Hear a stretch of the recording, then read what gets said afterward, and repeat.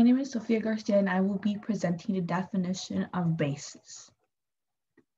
What is a basis? First of all, a basis of a vector space is any linearly independent subset of it that spans the whole vector space. In other words, each vector in the vector space can be written exactly in one way as a linear combination of the basis vectors. Think of the ordinary three-dimensional space in which we live in. Now imagine three vectors in the space of any length you like, pointing in different directions and not all in the same plane.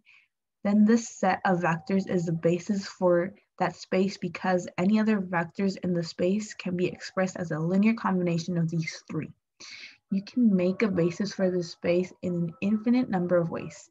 In each case, the three vectors stretch out to fill the space rather than merely filling a single place or a single line. What does a basis look like? In this example, the collection ij is a basis for R2, since it spans R2 and the vectors I and j are linearly independent because neither is a multiple of the other. This is called the standard basis for R2. Similarly, the set ijk is called the standard basis for R3 because it spans for R3 and it's linearly independent.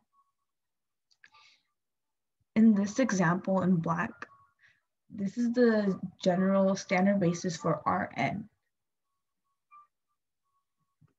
What doesn't a basis look like? The collection I plus j, j plus k is not a basis for R3. Although it is linearly independent, it does not span all of R3. For example, there exists no linear combination of I plus j and j plus k that equals I plus j plus k. Thank you so much for watching.